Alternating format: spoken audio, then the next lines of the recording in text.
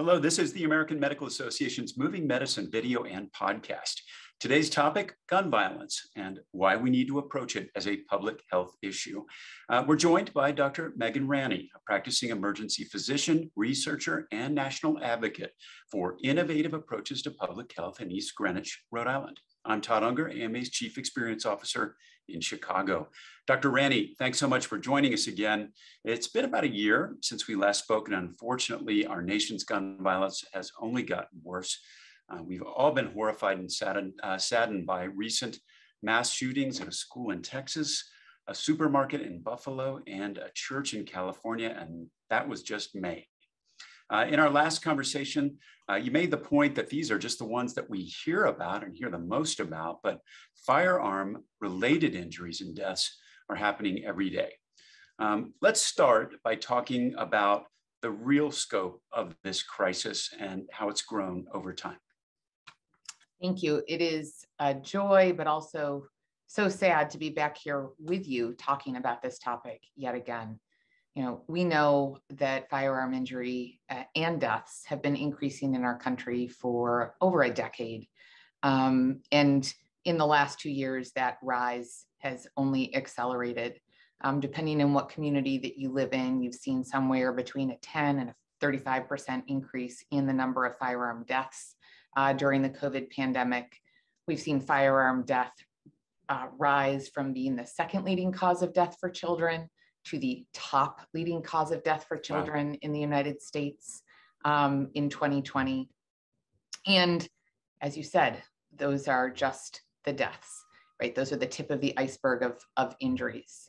And then as you read off that list of horrific mass shootings that we've experienced in our country in the month of May, you know, as we're recording today, just yesterday, there were 2 shootings with deaths at hospitals in the United States, one in Ohio and one in Tulsa.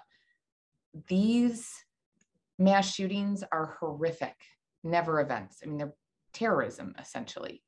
But underneath them lie more than 50 to 60 suicides from guns and 40 to 50 homicides from guns, and another 10 to 15 unintentional or accidental shooting deaths every single day across the United States.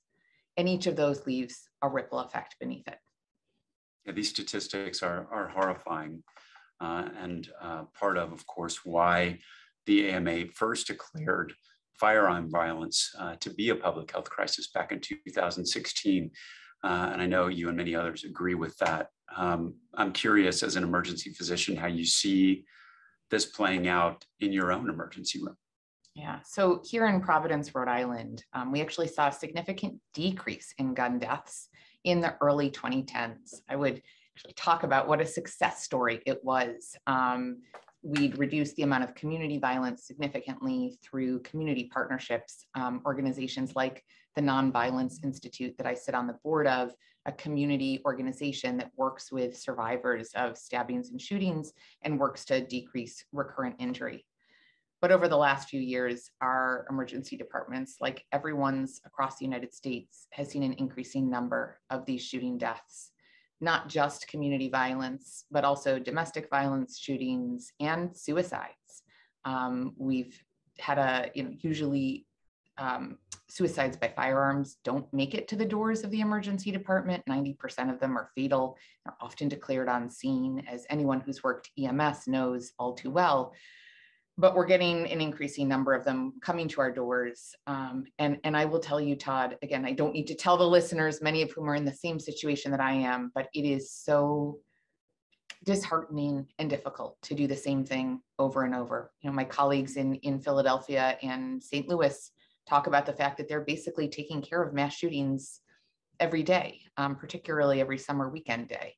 And this deserves attention. And the secondary trauma on us, on nurses, paramedics, and the larger community deserves attention too. Mm-hmm. You said in a recent article in the Atlantic that when we look at a crisis like this, that people tend to harden into 2 extreme positions. One is get rid of all guns, or the second, give everybody a gun. You're advocating for a third approach. Tell us about that. So both of those are reactions that are in some ways extremes. Sure, if we got rid of all guns, we would have no gun deaths. Sure, if we armed everyone, then anytime someone pulls out a gun, there's someone next to them who's going to shoot them. But the reality is neither of those are feasible, and both will cause their own forms of harm to our society. Instead, we can approach this from a middle position, which is actually where somewhere around 80% of Americans are, which is approaching firearm injury as something that no one wants their loved one, their kid, their parent to ever experience or be exposed to, and where we talk about the very real health effects of firearm injury, and then address firearm injury and death the same way that we talk about every other form of injury and illness. As a health problem, we talk about using data to identify where hotspots are, who's most at risk. We talk about examining what protects some people, right? There are about 400 million firearms in private hands in the United States right now, and that's a rough estimate. There are around 40,000 deaths every year. That means that the vast majority of firearm owners never use a firearm to hurt themselves or someone else. So what differentiates those who own a firearm or multiple firearms and are perfectly safe for their entire life from those who aren't? How do we distinguish that? How do we use that to inform better policies, but also to inform culture change? And then once we develop interventions on the individual level, the family level, the neighborhood or community level, and the societal level, how do we get them out into practice? You know, Todd, you and I have talked about this before, but this is the strategy that we use to decrease car crash deaths by more than 70% since their peak.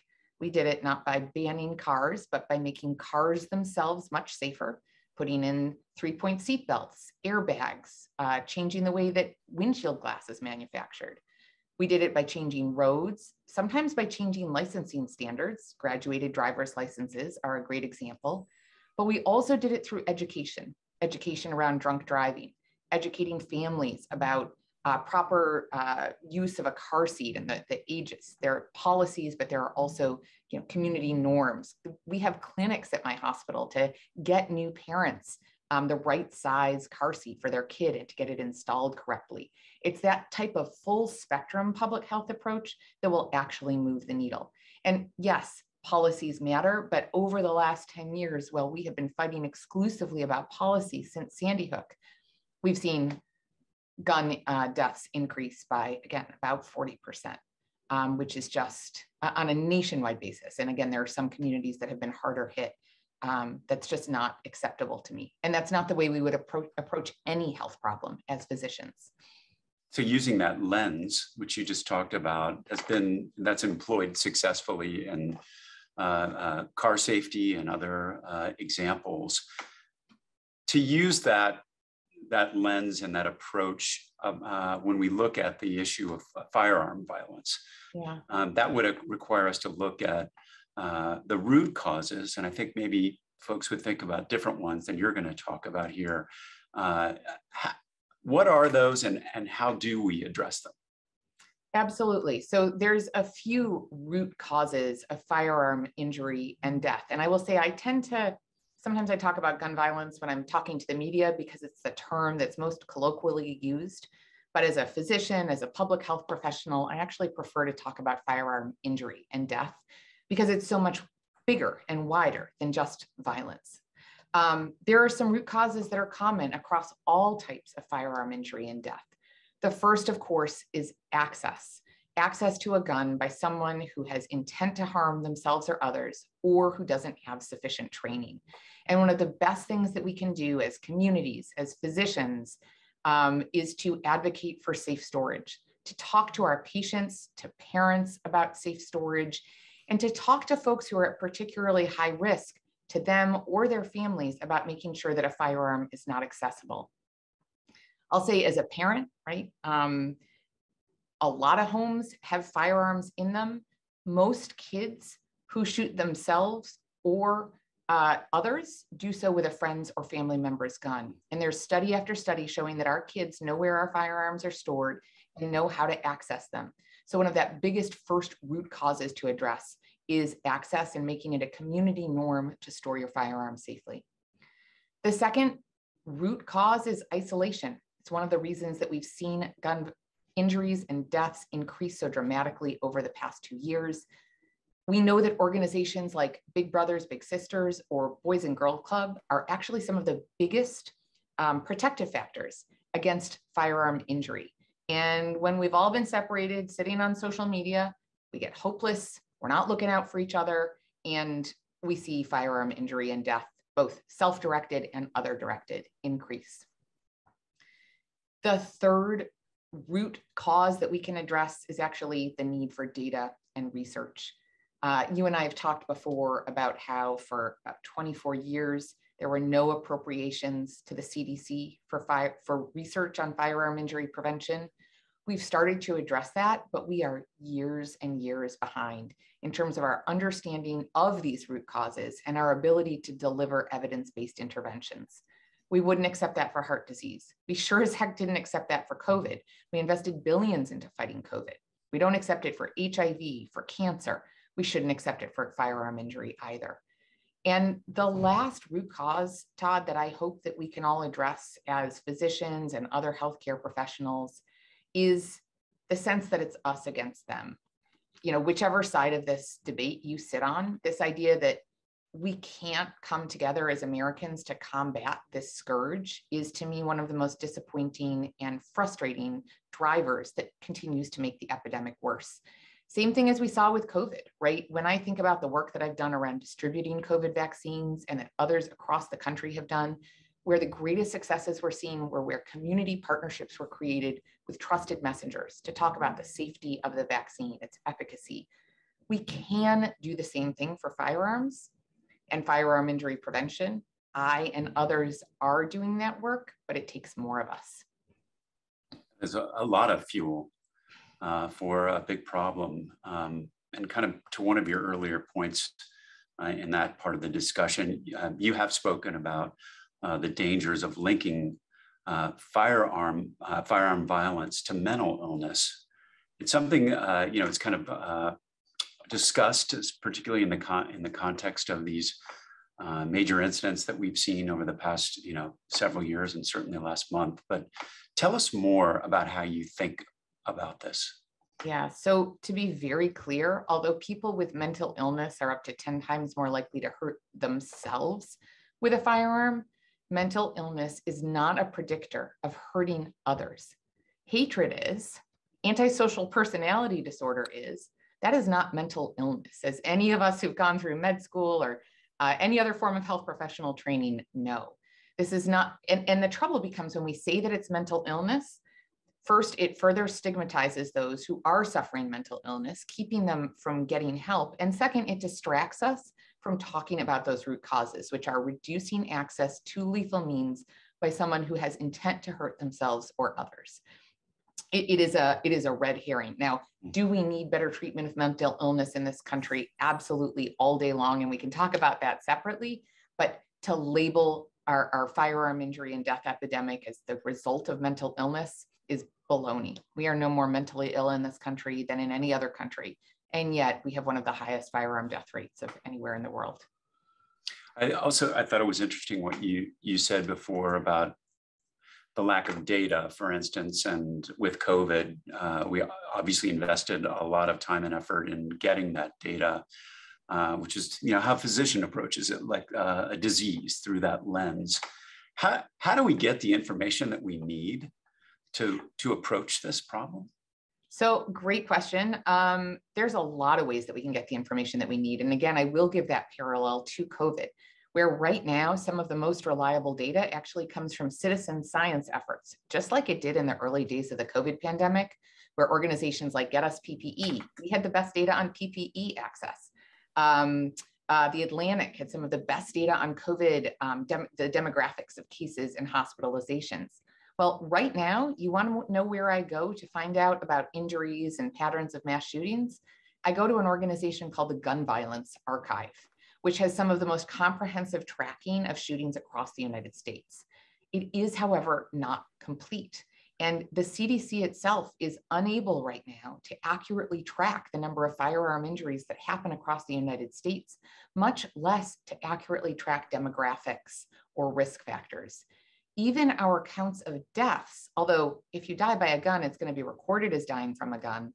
We don't know actually exactly what causes some of those deaths. There have been some inquiries into errors that coroners or poorly trained medical examiners have made in assigning the cause of death. And without that basic data, right, can you imagine setting up an initiative, whether it's in a business or in medicine, without being able to measure your outcome? That's just not acceptable. So how do we get there? Funding, empowerment of the CDC. Honestly, the DOJ and ATF are also huge potential partners in terms of accurate, de-identified data around firearm injury and death.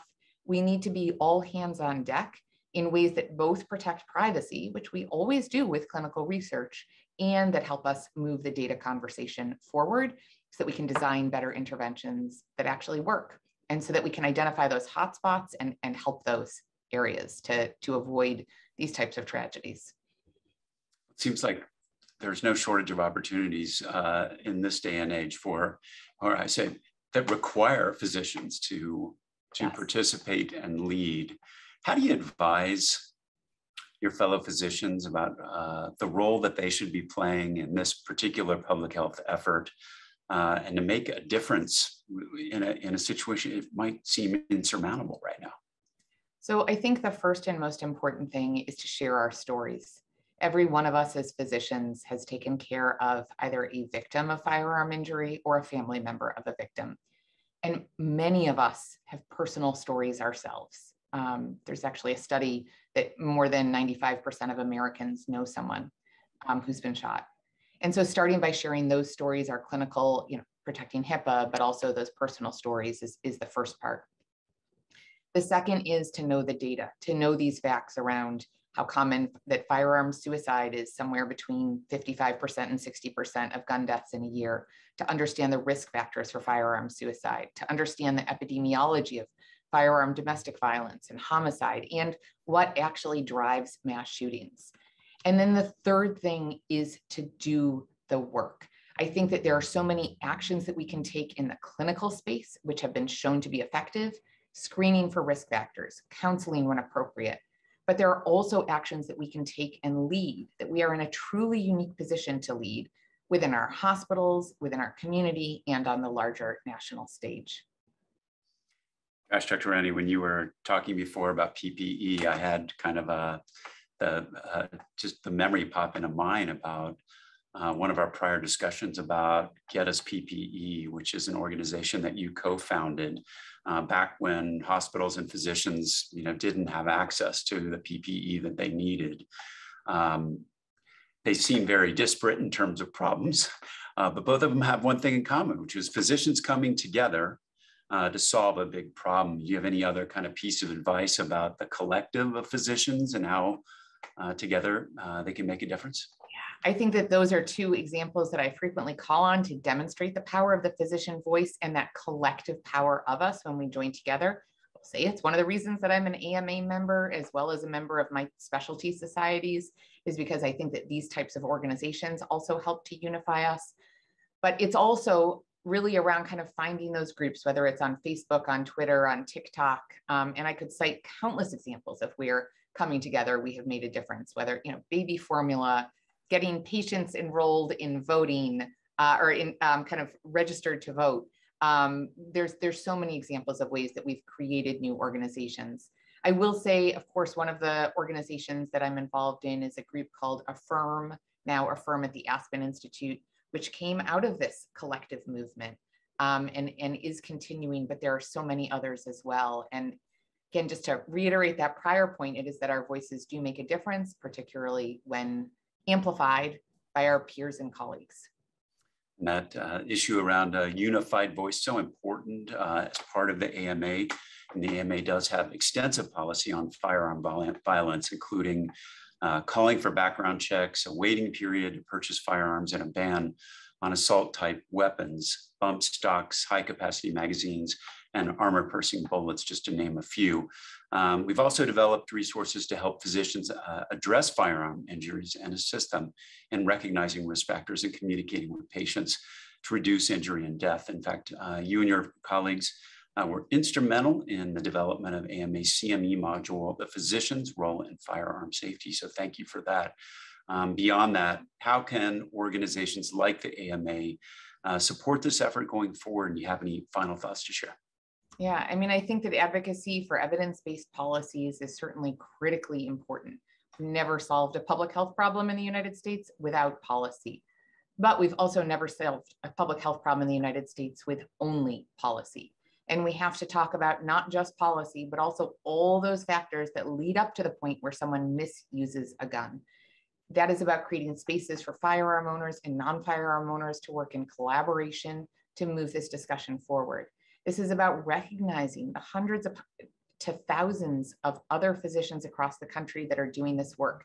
You mentioned that CME module, Dr. Emmy Betts at University of Colorado and Dr. Garen Wintemute at UC Davis were my co-developers. And I think creating that space for us to acknowledge and create connections between each other is critically important. And then the last thing is to hold space for each other and for our patients. You know, we as a nation are grieving right now. We are grieving COVID. We are grieving the loss of 2 years. And now we are grieving these just horrific tragedies. And, you know, I'm from Buffalo originally. And so the Buffalo shooting hit close to home. But whether, and I've got kids, so Uvalde just gutted me. But whether you've got kids or not, whether you're from one of the towns where one of these shootings has happened or not, there are also 100 other deaths a day. And each of these kids, each of these people deserves to not be forgotten. I have seen over and over again the power of the physician voice in creating change. And I just hope that we keep standing up for the health and safety of our communities. We keep holding space for each other and for our patients to experience this grief. And we keep working to create hope, because if we don't, who will? Dr. Ranney, thank you so much for being here today and for all of the important work that you continue to do in addressing gun violence. The AMA will also continue to elevate voices like yours, support policies and advocate for initiatives that are aimed at encouraging firearm safety and preventing firearm-related injuries and deaths. A link to our statement on the recent Texas shooting, which also contains details on AMA policy and resources for physicians, can be found in the description of this episode. We'll be back soon with another Moving Medicine video and podcast. So you can find all our videos and podcasts at ama-assn.org/podcasts. Thanks for joining us today. Please take care.